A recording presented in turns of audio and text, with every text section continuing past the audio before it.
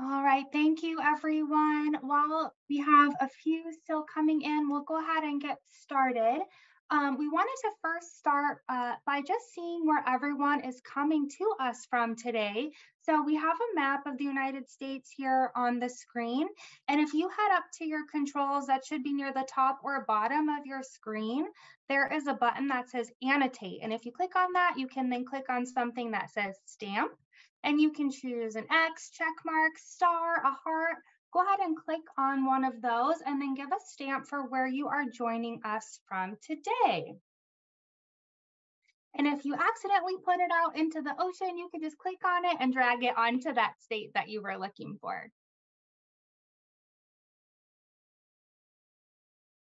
All right, so I see a lot from Arizona. I'm seeing Rhode Island, Maryland, South Carolina, Wisconsin, all over. A lot in Minnesota, very nice. New York. Where do you find that button again for the drop off for the stamp? Yeah, so it's either going to be at the top or the bottom of your screen, wherever the controls are. And it says annotate. It's a pencil icon. And when you click on that, then you'll get an option for a stamp, and you can click on whatever stamp you'd like. Wonderful. A lot of representation in Arizona, like we always love to see, but all over the country. We'll do about 30 more seconds to get your stamp on there.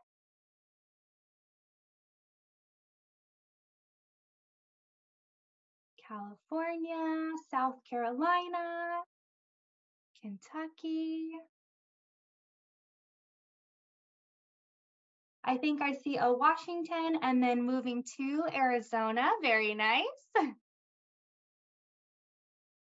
right, 10 more seconds to get your stamp on there. And then Nancy or Savannah, would you be able to take a screenshot so we can save this map? Yeah. Thank you.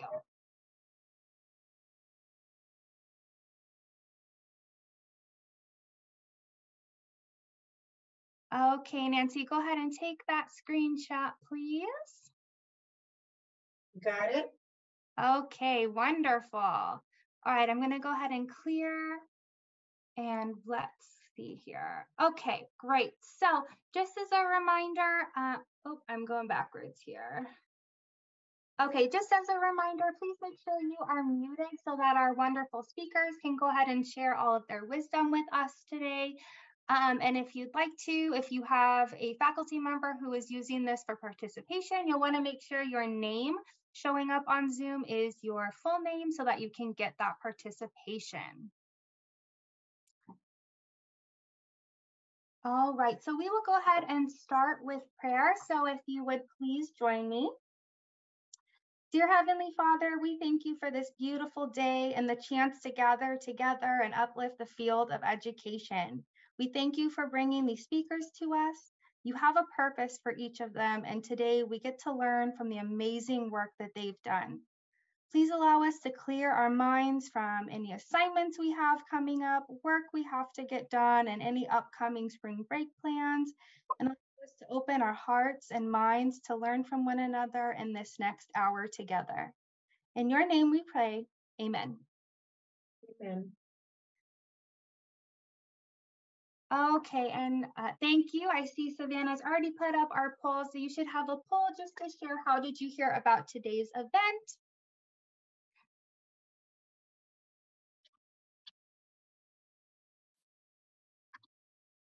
Thank you, everyone. It's just the one poll. Oh, thank you.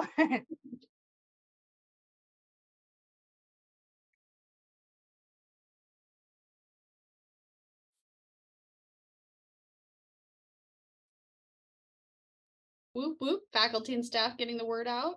Yes, 90% from faculty and staff. We do have the best here at GCU.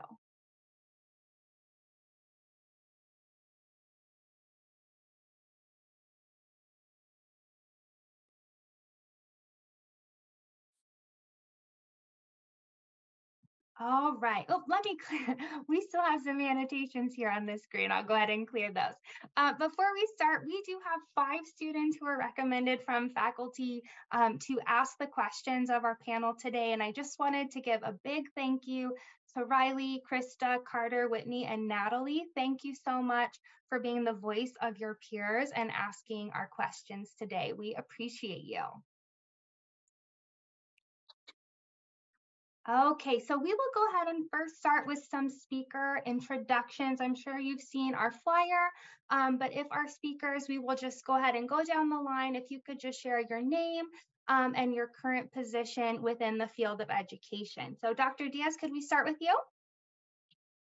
Sure. And hello, everybody. Thank you so much for having me today. My name is Victor Diaz. I am the Director of Human Resources for the Phoenix Elementary School District. We are looking for great teachers in our community, and so I'll be sure to share my contact information at the end of the session. Thank you, Dr. Diaz. And Rahima? Good afternoon. I am Principal Rahima Stevens at Sequoia Pathway Academy in the city of Maricopa. I'm with EdKey Inc. We're a charter school district, and we're also looking for dynamic teachers and educators as well. So I'm glad to be on the panel. Thank you for having me. Thank you. And Jerome? Good afternoon. I'm Jerome Garrison. Excited to be here today. I currently work here at GCU. I work in the athletic department. And so I work with student athlete development with our athletic teams. We are not looking for teachers in our department right now, but we are producing teachers from GCU. So I'm just excited to be here today. Thank you very much. And last but not least, Nyoka. Hi, I'm Nyoka Freeman, and I'm from Baton Rouge, Louisiana. I am the STEAM and PLTW, which is Project Lead the Way coordinator for Helix Community Schools, which is a charter school here in Baton Rouge. I also teach science, and I'm an instructional specialist. Great. Thank you very much. We're so excited to have you all here today. Of course, our theme that you've seen on our flyers is Teach, Then What? So we have an amazing panel of individuals who started in the classroom as teachers of record and then have moved on to different careers within the field of education. So we're very excited to just see how the future is bright for all of our students who are in the classroom and what their futures could look like as well today. So I'm going to go ahead and get us started with our first question, which is, tell us more about your experiences as an educator. What made you want to be a teacher, and what are you doing now? And we will go ahead and start with Nyoka. Oh, great. So, my experiences as an educator, I am now in my 28th year of teaching or in the educational field. I can't lie, I've had nothing but good times and good experiences with the people I've been with. I have yet to be at a really bad school, so I think I'm just blessed that way right now. I did not start out wanting to be a teacher, so it was pediatrics all the way through, and then things changed in my family dynamic, which sent me into teaching. Both of my parents are teachers, siblings are teachers, so here I am, a teacher. And right now I am still partial classroom and partial instructional coach, and that's what I'm doing now. Thank you very much. And Jerome, would you share next? Yes, I'll go ahead. So my experiences as an educator, when I finished here at Grand Canyon, I played basketball here at Grand Canyon. And after my 4 years here, I was able to play overseas. I was blessed to get a chance to play overseas and play professionally. That career was cut really short.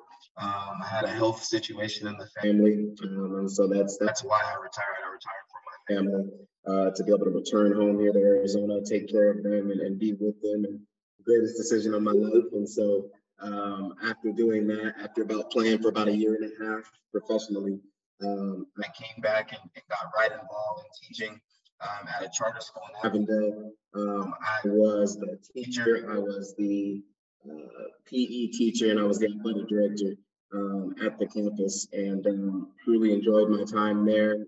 After that, that was a K through 8. After that, I had the opportunity to move on and become an athletic director at the high school level. And so I did that for the last 3 years. I was at another local charter school in Arizona, in Glendale. Truly enjoyed that time.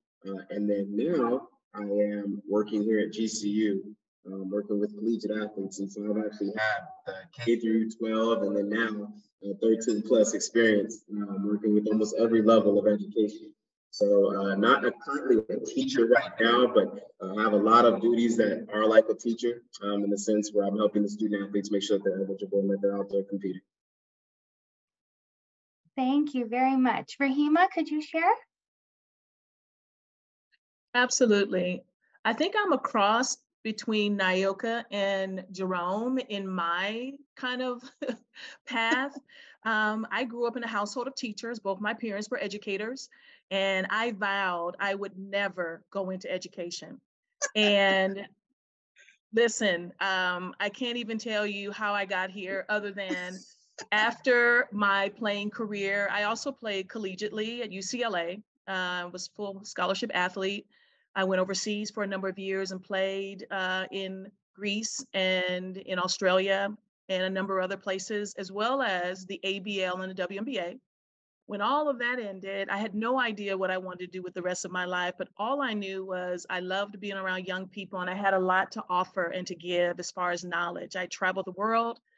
I had a college degree, and I kind of attracted young people, athletes initially. I coached, and then, it just kind of, I don't know, got destined, birthed into this education career. Became a classroom teacher, and the rest was history. And each stage of my career, I found myself wanting to be a specialist, a classroom teacher. I was PE, I taught math, I coached. And then I realized that I could support teachers and became a school counselor and earned my master's in school counseling.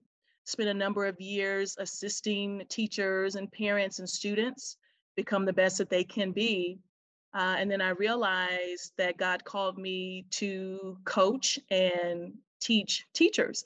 And so here I am today, a principal, still super excited like I was day one. Yeah, I hope to keep going and continue. Thank you. And Dr. Diaz, could you finish us up? Yeah, absolutely. I think it's really cool to get to answer this question last because you get to really see how many different walks of life leads one to being a teacher. And so for me, my experience as an educator are really rooted in my experiences as a youngster, as a student. I'm the first person in my family that graduated from college. And with that being said, I know firsthand the barriers that exist for trailblazers in their own family, but I also know the power of education, what that means for the individual, what that means for what I could do for my family. And as a teacher, if you do it enough times, what you could do for an entire community. And so that is one place where just my experience as an educator rooted. The other is through coaching and through athletics. So I think it's awesome. We got some athletes here. If you want to meet some really great coaches, meet some college basketball, meet great teachers, meet some college basketball coaches that know it's about running programs, not winning games. And that's a big distinction in coaching basketball. That's the kind of mindset I tried to take as a teacher, that it wasn't just about having a great lesson or a great year. What kind of program am I developing here? And so when I think about that, what really made me be an educator as a teacher was thinking about things like creating spaces for students, hustling resources together for students so that they could start to actualize their future possible selves, so they could self-author their own futures, and that I could somehow be a part of that, not because I'm holding the pen and authoring it, but because I'm creating the conditions for them to actualize their full just humanity. And so when I think about teachers, I think it's always amazing that to teach, it's both a verb and a noun. And the really good teachers don't distinguish between the two. It's a state of being, it's a state of consciousness, it's a state of humanity. And that's been in me for a very long time now. I'm in my 21st year in public education.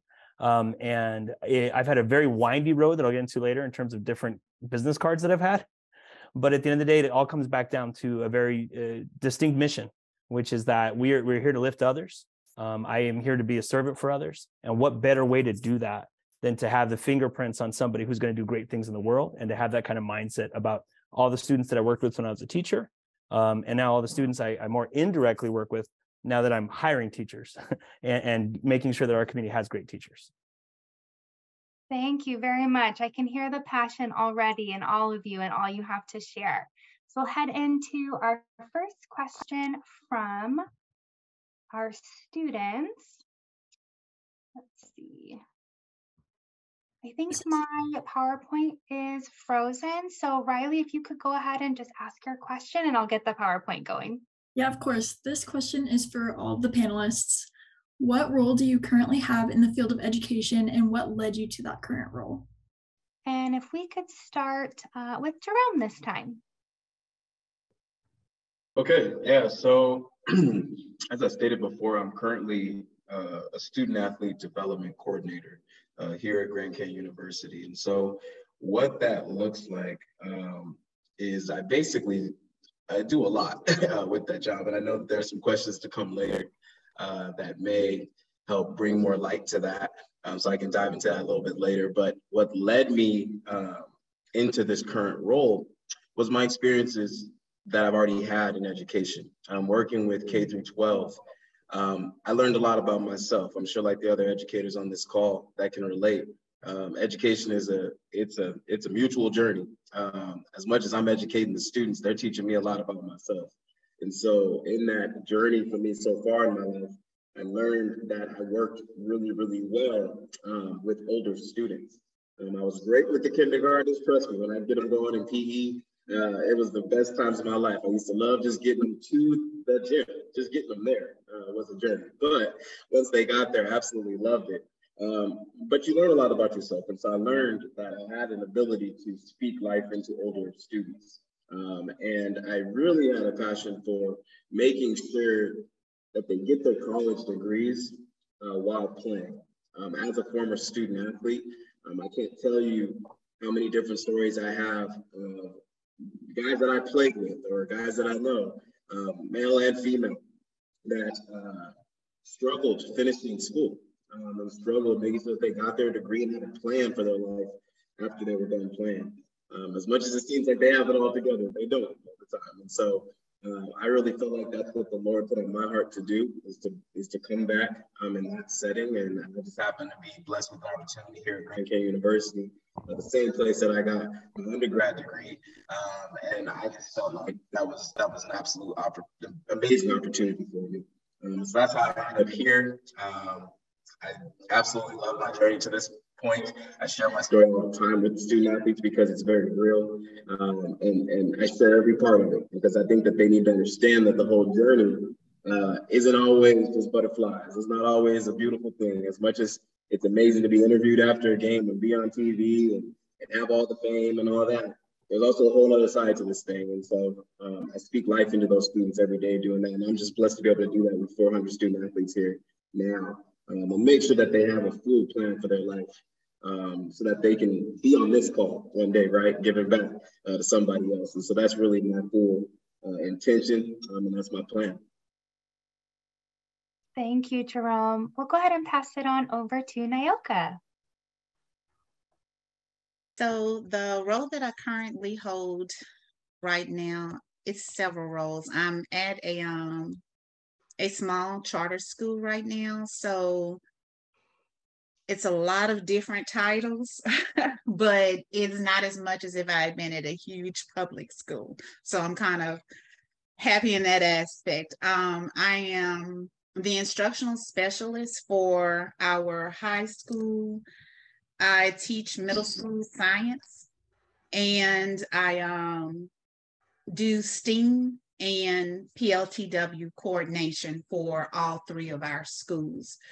What got me into this particular role, when I say stepping out on faith, I stepped out of my comfort zone. I love teaching. I love being with my students. I love encouraging them. And I tend to have that same effect with everybody that I talk to. And so our CEO at the time was like, hey, I want you to do this. and I stepped out on faith, and that's how I got there. Thank you, Nayoka. Rahima, could you share? Absolutely. My current role is I am a secondary school principal, covering 7th grade at a charter school, 7th grade through 12th grade. And my journey is interesting because I just graduated last April from GCU with my master's in school administration. And because I've kind of created a network and a community of people, and just been blessed. I was recommended for my job this year. So somebody talked to somebody else and somebody said, hey, come on over here. And I really just believe the timing of God, when God has his hand on your life and he wants to put you somewhere, I tell you, he can make it happen. I was all set to go back to my previous school as a school counselor for my 3rd, 4th year, and got a call. And so I accepted that call. And I really do believe education is a calling. I believe that when you get into this field, you are in a service field. So you're serving others. And as a previous teacher, as a previous counselor, I really believe kind of mixing those skill sets and my passion for helping people become their best selves. I've been very privileged in being able to go to school on a full ride scholarship to UCLA. I've been all around the world playing basketball. I've been to Olympic Training Center. I've met people that I would have never met before because of the sport of basketball. And so now I have this honor and privilege to put all that together, draw people from all walks of life, and we are here changing lives, meeting kids right where they are, and helping them see the best of themselves. I come from inner city Oakland, and I don't come from anything special, but both my parents believed in me and spoke into me. And I'm just doing for the children that I serve what my parents and mentors did for me. And so there are no limits, there are no boundaries, there's nothing you can't do. I know that in my own life, and I speak that to children. So if you are passionate about helping others achieve their best selves, first you got to become your best self and continue to do that as a lifelong learner. And then just keep being authentically you with young people. So as a principal, I show up every day and have the same fun I did in the classroom. Same fun I had when I used to play basketball. It's all good times, and I enjoy every minute of it. And I think what people can see when you love what you do, because it shows. So that's how I got where I am right now. Thank you, Rahima. I see in the chat you're making some of us cry. And Dr. Diaz, go ahead. See if you can make us cry too. Well, I might do that in a different way because I agree with everything all the panelists have said. This is a really cool panel to be a part of, but I will share maybe like a more grittier sort of path, because teaching is also incredibly hard. To me, teaching is an act of love, and not this Disney sort of love where like your prince or princess is going to come someday and happily ever after. I mean, love like I've had 30 bad days, but I had 31 good days, so I'm going to sign up for day 62. And especially your first year in teaching, your first year as a principal. My dad told me once the first 6 months of any job is hard, even if it's your dream job. And so I think of the different steps that I've been, I've seen that to be true. And so the role I currently have is very difficult. I'm the director of human resources for Arizona's first public school district. We just celebrated our 150th anniversary, birthday, I should say, here in Phoenix Elementary School District. And so with 150 years comes a great responsibility to uphold the legacy of all those that came before me. I mean, the revolutionary idea that we ought to educate everybody for free up into a certain age started like where I'm sitting right now. And so it's incredibly challenging though, because I do a lot of things to balance a lot of interests and to get folks to really have strong relationships with each other. I always think what's best for kids is that you have a caring group of adults around them and with them through their journey. So in terms of what led me to this role, I definitely shared earlier, you know, like I started as a teacher. I was a high school English teacher in San Jose, California, a lot of love to the Bay Area. And then I got my master's degree in San Francisco State in educational equity and social justice. And that opened a whole new set of doors to me to leadership type roles. So I became a curriculum coach and an academic coach. I started training teachers. I became a teacher educator. I've taught at GCU. I've taught at ASU. I've taught in some other places as well. Eventually that led me to get my PhD in education leadership from Arizona State. And that's now led me to district administration. For me, HR was kind of an accident. I was voluntold to join the HR department in my previous district at a time of intense need, as the district was turning over some staff and just needed some support. And what started as, for a few months, can you please go to HR and help them out with student teachers and substitute teachers, has now turned to 8 years in human resources, and everything that I get to do here. And I think what's awesome about my sort of journey, and I think a lot of the journeys you're going to hear here, your business cards are going to change, your job titles are going to change, but your mission only gets stronger with time.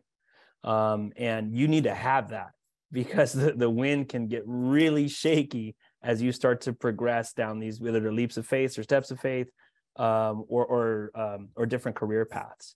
And so I think it's awesome that each of the panelists are kind of sharing what is that thing that really roots you, that you can go back to in times of reflection, in times of introspection, and really in times of difficulties. Because at the end of the day, I was a classroom teacher for 8 years. I've now done this job for 8 years.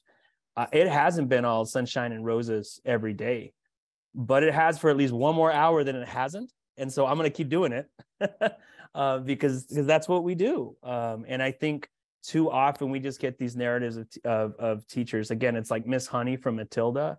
No, it's grittier than that. It's harder than that. It's more real than that. And I think that's what really sustains me now in this role. Thank you so much. All right, I'm going to hand it on over to Krista for our next question. This question is for Jerome. What was your first year like working in a school? What were some of the barriers you overcame during this time that our current College of Education students heading into classrooms and schools can learn from? Yeah, no, this is a great question. There were a lot of barriers in my first year of education.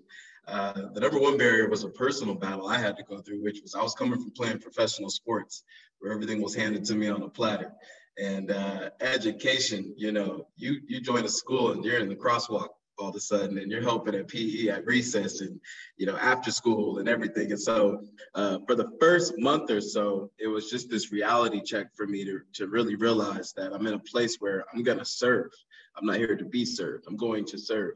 And that was the greatest thing that could happen to me in my life. Like I told you, like I shared with you, with my personal journey, someone was really sick in my family at the time. And so I was already really in a vulnerable state where I needed the students as much as they needed me, because I needed encouragement. I was really struggling. My mom, she was really sick, and I thought I was going to lose her. And so my first barrier was getting over myself. And I'm not sure, I'm sure other educators on this call can attest to that. You change, and something happens to you when you get an education. And so that was my first barrier. But really some of the best advice I can give with this question is, it's really broken down into three things. The number one thing I would say is maintain your health. When you teach, when you work in schools, especially the public school education, you give a lot. You give a lot of your time, you give a lot of your talents, you give a lot of your energy, and you forget to eat. You look up and it's 7 p.m. and you haven't had anything to eat the whole day. And so the number one thing would be maintain your health, take care of yourself at some point. And you'll hear someone, wherever you end up getting a job, they'll tell you that too, maintain your health. And the second thing would be maintain your communication with all of your mentors and the people that have supported you in your life. I'm on this call right now because of the amazing people here at GCU. I can go on and on. A lot of them are on this call actually right now. I was looking at some of the names a second ago. I was like, man, this person and that person and that person. I see them some days just walking around here on campus, and it's special for me because the same people that help you either get your undergrad degree or encourage you to go to school are going to be the same people that are going to be with you as you're continuing your journey down the road. And so I'm really thankful for my mentors. I'm really thankful for the professors that I had here in my time because I still reached out to them when I was a teacher. I needed help. I needed support. I needed to learn what ways I could get better as a teacher. And I got really heavily involved with the university while I was a teacher. And so I wanted to make sure that I was developing in those ways. And then the third thing that I leave you with is bring your relevant knowledge. As a student that potentially graduates soon here or has plans to graduate and go into the classrooms, you're going to have new knowledge that's going to be very relevant to the state of education at this point. One example would be COVID. COVID changed how we educate students now. And so we all have to learn. We have veteran teachers and then we have new teachers, and you bring something that's very important. And so some of those barriers that I faced, I really dominated them, I'd say, by those three ways. Because I was able to maintain my health, I was able to maintain those relationships with mentors, and then I really wanted to bring my innovation. I didn't want to just accept the way things were. I thought it was really important to make sure that I could give something even more, that I could give something special to the students that they had never experienced before. And so that's what each and every one of us has, is a special calling. And until you bring it, it's not going to be experienced. And so those would be my three things that I'd say I kind of used to overcome the barriers. Thank you very much, Jerome. All right, we'll pass it on over to Carter for our next question. Hi, this question is for Rahima. So you're a principal, and we're wondering what made you want to serve as a leader in secondary education? I think over the years, I think I've been in education over 20 years, and being in the classroom has its perks, and being up close and personal with students is fantastic. And then I was able to move on to being a counselor, a school counselor. So now I'm outside the classroom, but I understand the classroom dynamic, and I can assist teachers, students, one-on-one, in groups, as well as parents, in helping a student become the most successful they can be. And then being a counselor, and I work directly with administrators. I have for a number of years, watching and listening and seeing the impact that they have. I'm from inner city Oakland. I heard Bay Area on the call, so that's wonderful. And so I grew up in the inner city, and representing as an African-American in higher education is huge for me, the representation for our kids. We have a very diverse student population at my school. And I think having the courage to say, all right, I'd love to be able to step into that role as an administrator, making decisions, helping teachers become the best version of themselves, encouraging them, the coach in me, but also being able to stand on campus and kids see, you know what, see what to be. I think sometimes we're where we are so kids can see what to be. And so for me, it means a lot when I have young women and young men, you know, see me in a position where I'm helping them, I'm helping teachers, I'm encouraging and motivating the entire campus, which is not easy. But I believe the counselor in me, my heart, and the teacher in me, my head, together, I'm able to do both. And obviously being led by the Lord, I mean, it's a tough job. But again, I think I'm the biggest servant of all on campus. I lead in service every day. It's not about me. I put them first, my teachers, my students, parents. And so, yeah, I mean, every day you learn something new about yourself. You learn something new about your campus. You learn something new about your teachers and kids. And that's what makes the journey so wonderful, is every day is different. Every day you learn something. You never stop learning. Even at this level, I have lots to learn. Students teach me, parents teach me. My teachers lead the way many days I concede to my teachers who are the experts. And so, yeah, no, this is a great position to be in, a great role. If someone aspires to be a principal, you are literally the leader in service on your campus. So I put them up before me. I'm at the bottom, and I literally am holding them up every single day. So yeah, I hope that answers your question, Carter. Absolutely. I love that. Servant leadership. That's great. I love to hear that. We have a follow-up question for that one. And it was, when you decided you wanted to be a principal, what were the steps you started to get your degree and certification for it? Yeah, so, you know, it was funny, when you're in education, you always have schools come through, you know, wanting to share what they offer in their master's programs, their PhD programs. And so it was super simple, you know, and they provide lunch. I don't know if you know, these schools come through and they go, hey, we've got lunch for you in the break room. And that's how it all started. I went for the free lunch, Carter, I'm gonna be honest. I was super satisfied in my position and role, and I went for the free lunch, and I met this amazing counselor who came, this representative of GCU who came and talked to me about what my future looked like in education. And I saw myself after a few minutes talking with this individual and eating this free lunch that there's a world of possibilities in education. And so that's how it started. It started with a conversation of, where do you see yourself in the next 3 years? And then it went from there. I signed up, immediately. And I think you have to kind of make those decisions in the moment, like when you notice that, this is what I want to do for the rest of my life. And just started the education process, went back to school. This is my third master's degree. And so here we go, lifelong learner, back in the classroom. So yeah, and then obviously I just finished my master's in administration and was offered a position as a principal, excuse me. And I finished and passed subtest 1 of the principal's exam. And I take my second exam soon. So I will be certified here probably before the end of the school year. So it's a process, it's a journey, and it's been exciting. That's awesome. Thank you.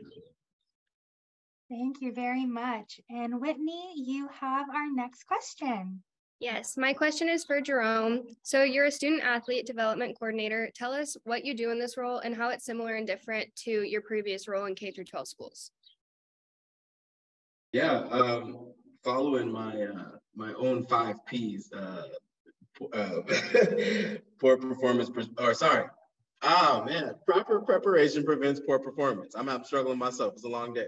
I wanted to write this down before the call. I was like, what if I get the question on what do I do? How do I describe that? Because every time someone asks me, they wonder, like, what do you do as student athlete development? What does that all encompass and how does it relate to teaching?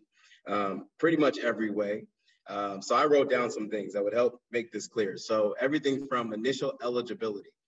So when we get a high school student athlete that's interested in coming, for example, here at GCU or any university, there is a student athlete academic coordinator that helps make sure that athlete's going to be eligible. So this is why when you're working in the public school system, it is so important to be driving home education because they can't even get the opportunity to play unless they're eligible. And so we do initial eligibility, we do transfers. So right now, typically on ESPN or something, you're hearing about the transfer portal. And so we do work with student athletes that are trying to leave a university and go somewhere else to chase the ring, chase the title, chase all that. But we have to make sure that they're going to be able to get into the university. And so we work with them in that regard, maintaining academic excellence with our teams. Here at GCU, for example, we want our student athletes to be really good student athletes. That's exactly what we want them to be. And so you have to challenge them. You have to teach them skills on advocating for themselves, time management.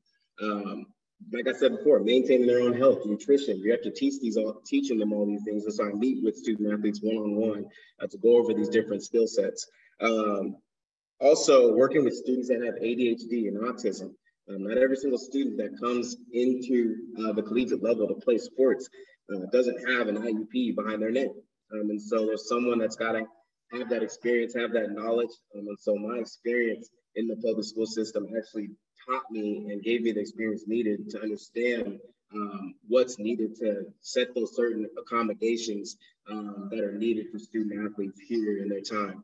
And then helping them just with planning their careers after they're done. And so we help them get their degrees, right, by showing them the course walks and making sure they're understanding everything that's going to come in their way in the 4 years, but also making sure that they are starting to plan their life after sports, in terms of getting them opportunities in front of other career fields.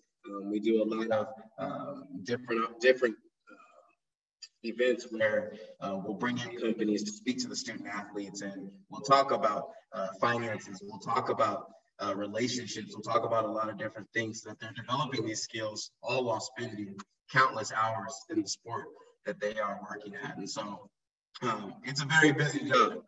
So it's very much like teaching in that regard, but comes with a lot of new things to it in that sense. And I love it, absolutely love it. Thank you very much, Jerome. And Natalie has our next question. So this next question is for Nyoka. Nyoka, you told us a little bit how you are an instructional coach. Would you please tell us a little more about this role? Thank you for that question, Natalie. So as an instructional coach, my role is to work closely with the teachers in the schools and develop different lessons and find ways to differentiate the learning so that all students can be reached. I am a mentor, a role model. I keep teachers up to date on techniques, different technology that comes up, and any new school initiatives that are passed during the year.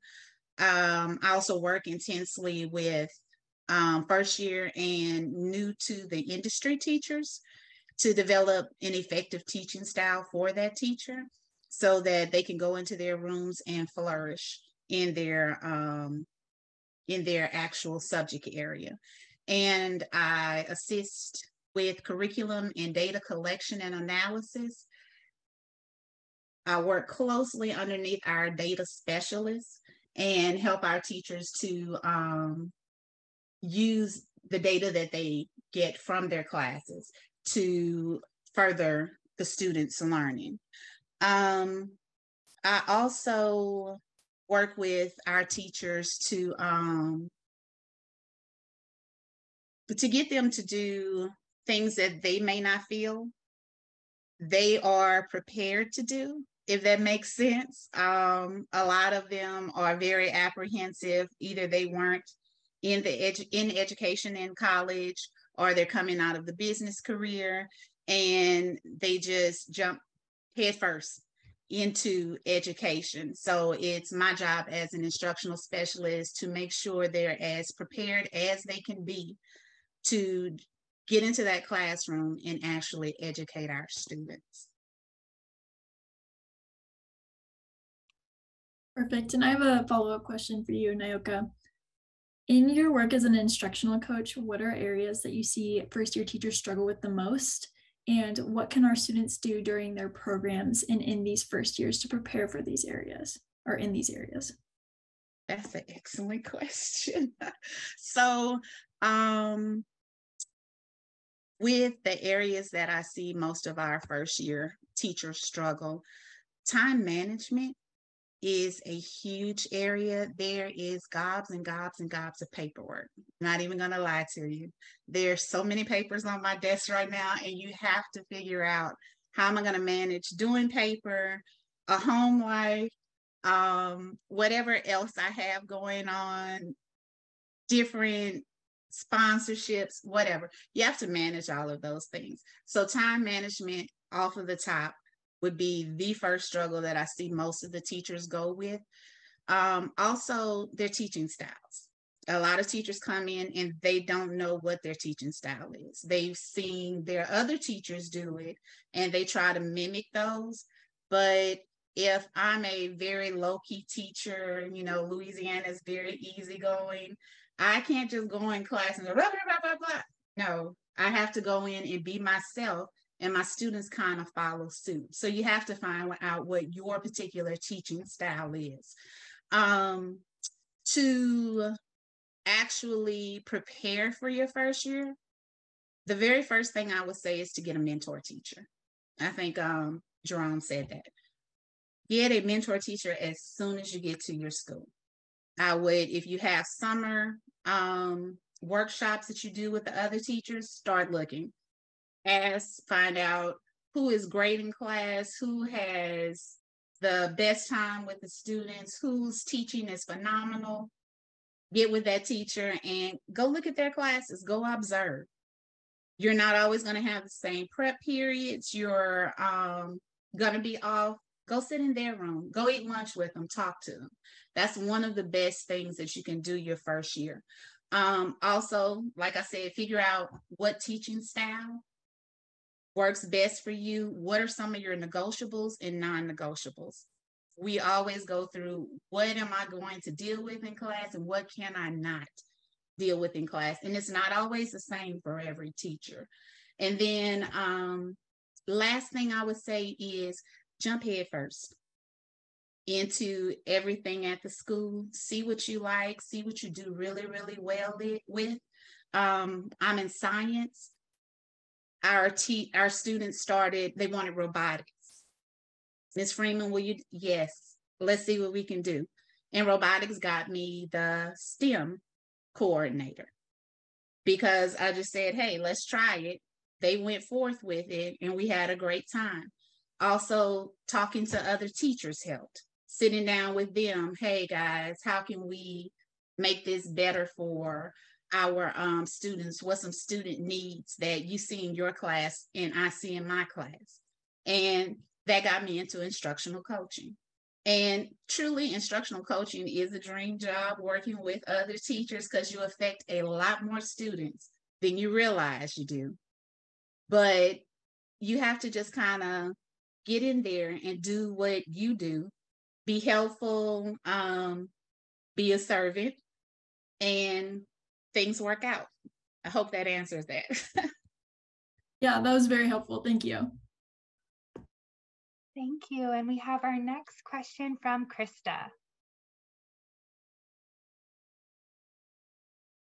This question is for Dr. Diaz. You serve as a director of human resources, which is probably a career most of our GCU students haven't considered before. Tell us more about this role. Thanks, Krista. Yeah, I mean, when I first decided, maybe human resources was interesting, I think my greatest schema came from The Office and the role of Toby, and not many more than that. HR was the place I thought where you go when you get in trouble, and the less they call you, the better. And so I definitely approach this role from that perspective in trying to reshape this as actually a place that is here to do the very same things I did for my students when I was their teacher. Find resources, build space for you to live your best life, be your best self with our students, knowing that that's going to raise everybody to a new level. You as a professional, our students as scholars, our families as people that are committed to their kids, and our community as a whole. And so in my role, very specifically, there are about 4 big rocks that I have.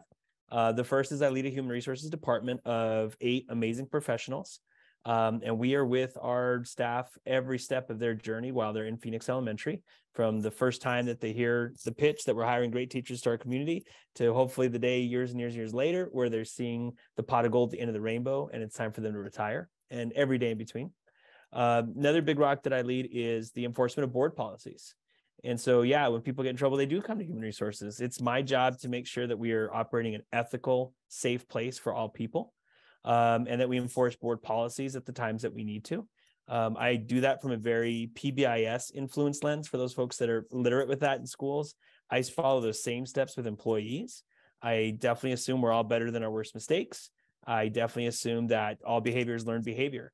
And you have maybe learned a bad behavior by clocking in late or using foul language with a colleague when you're frustrated. Well, you can learn good behavior too, in terms of being a good professional. Another rock that I have is I lead all of our human capital and organization development systems. So all of our hiring processes, our recruiting processes, how we work with undergraduate students at GCU to be substitute teachers, paid student teacher options as well. I get to innovate a lot in that area. I'm really excited at Phoenix Elementary. We have found one way to work with GCU students who are doing dual certifications in special education, general education, to satisfy those requirements while being a paid student teacher. something I know that was quite a barrier for a lot of students up until this school year. And not just for teachers, bus drivers, crossing guards, principals. Today we were interviewing principal candidates at Lowell Elementary School. And so it's really exciting to get to do that work of hiring and building teams.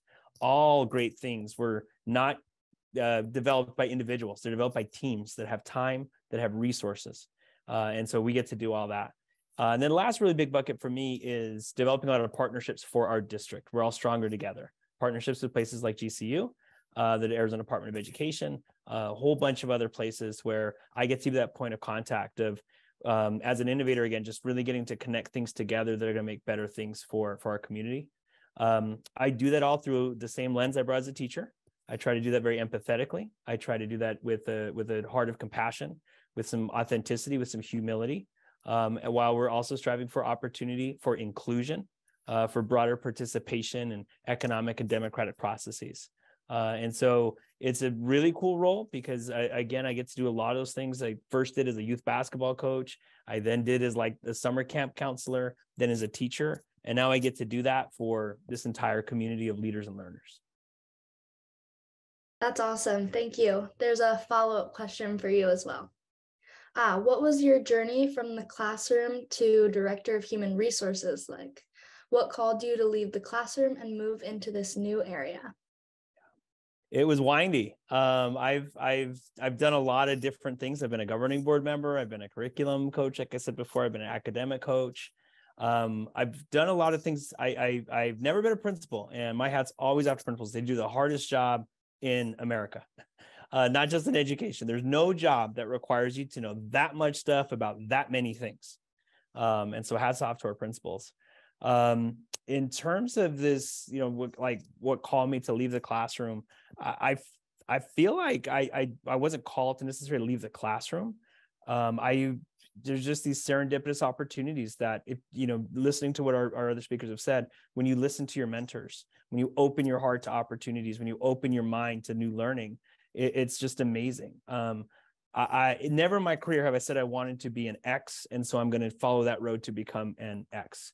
It's just been, hey, do you have a minute for coffee? Sure. Next thing I know, I got this great thing that opened up in my life. It's the same sort of thing for me and like how I met my wife, the very serendipitous way that our children have come into the world. I've just been very fortunate, very blessed to live a life, I think, where a lot of these things do open themselves up, and where I've been encouraged by my mentors and by my past experience of sort of blazing trails to not be afraid when an opportunity to make a broader impact comes along. I think as a school administrator, I think for all district and school administrators, it's also important to still have yourself rooted in classrooms. I definitely tell teachers, if you ever think I forget how hard your job is, call me up and I'll sub for you. Like, seriously, I'll come for an hour, I'll come for half a day. If you think I need some humility and some humbling, come humble me, call on me, I'll come to you. Because I think as leaders, we need to still have that same servant heart that we had as teachers. I think our classroom just broadens. We tear down the walls of the 4 walls of the classroom. We tear down the 6 periods of the school day. And that opportunity to make an impact, it just broadens, I think, when you then become an administrator.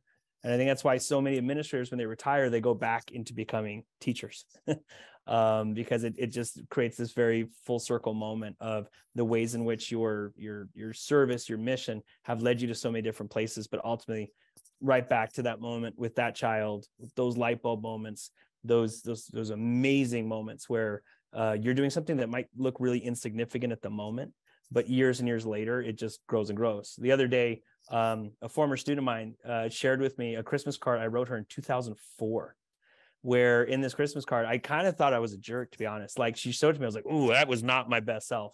Because my first words were like, you're a mystery to me, and I get frustrated with you. And like, what an awful thing to tell a 16-year-old.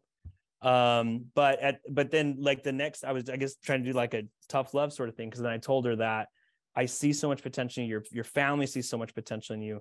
It's just a matter of you having your heart in the right place so you can take advantage of these opportunities. Well, years later, she's about to finish her master's degree. And it took a long while to get there, but I mean, she's kept this Christmas card for 20 years, 2004. And so like, what other place do you get to make that big of an impact? And I'm sorry if I get like really sort of, macabre with this, but I always say, If you really want to know how amazing it is to be a teacher, go to a teacher's funeral. It's packed. It is packed. The church, the cemetery, wherever they're doing it, the room is so full because that's how many lives that person has touched with their own. Thank you very much, Dr. Diaz. We have just 5 minutes left, so we're going to skip to our very last question. And Natalie, that is your question. All right, so this question's for all of our panelists. So what's one piece of advice you would want our GCU students to leave today's event with as we get ready to head into the field as teachers and coaches and leaders? And Jerome, we'll start with you. It's a tough one. The one piece of advice I'd probably leave is, it's very similar to what Dr. Diaz just said. Just remember the impact that you have on the lives that you serve. There's no greater reward.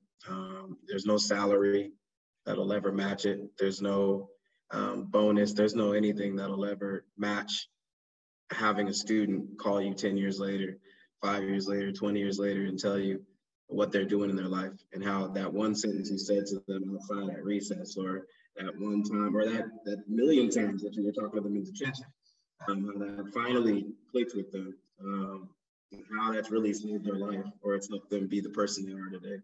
And so just remember that the impact in education is not matched by anything else really in this world. Thank you, Jerome. And Nyoka? So I guess my advice for first year teachers, coaches, or leaders would be to practice empathy, not only with your students and your coworkers, but yourself as well. Remember that education is a learning scale. You don't come in knowing everything. You don't even leave out knowing everything. So practice empathy with yourself as well. Give yourself a good hug at the end of the day and say, hey, I tried my best. I'm going to go back in tomorrow. I'm going to try a little bit harder. As I said before, make sure you find yourself a mentor as soon as you get there, and ask for help and learn from your mistakes. We all make them. None of us know it all. None of us are going to do it all right. Asking for help can alleviate some of those mistakes, and just showing the kids that you're human really, really helps the situation. Thank you, Nyoka. Rahima, could you share? Yes, I have a couple things that I want to share to those heading into the field for the very first years, teachers, coaches, and leaders. I would say to thine own self be true, be authentically you. Kids gravitate toward what's real and authenticity. So be yourself, be goofy, be funny, be serious. Whoever you are, your best self, kids will gravitate toward that. So be authentically yourself, prepare accordingly. We're in education for a reason. And so prepare yourself, be the very best you can be. Believe in yourself. Opportunities present themselves to those who are ready. So believe that those doors will open, believe in yourself. And then lastly, it's all about service. It's serving others, being the ability to put yourself on the back burner, not meaning you neglect yourself, but when you show up every day to the school, when you show up to your office, in the classrooms, you're there to serve. So that's what I would leave with you. Thank you. And Dr. Diaz?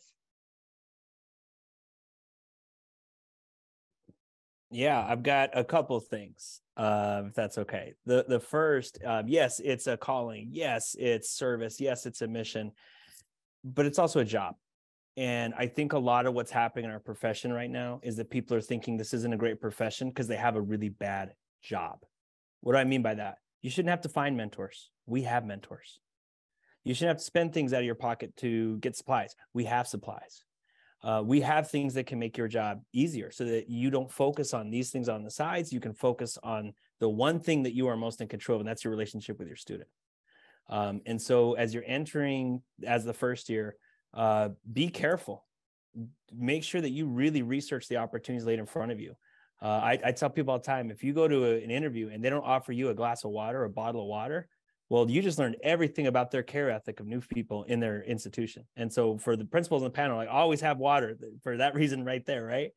And so be judicious and really understanding. I know who I am. I know what I'm going to bring to the table. Is this the kind of place where I can do that, where I'm going to grow? I think the Phoenix Elementary is. The next piece of advice is take a look at the chat. You're going to see my email. You're going to see our website. You're going to see our phone number. We have great opportunities. We're looking for great people. Because I think the other thing that I would share as advice is this is hard and it's supposed to be hard. And don't forget that. I think about our great coach at Phoenix Suns who tells us everything we want is on the other side of hard. And I think that gets lost a lot where we try to think about the ways we go around the challenges we're going to face as teachers. We can't do that. We have to go through them. And so don't lose sight that, pain is growth and that there is no joy without pain.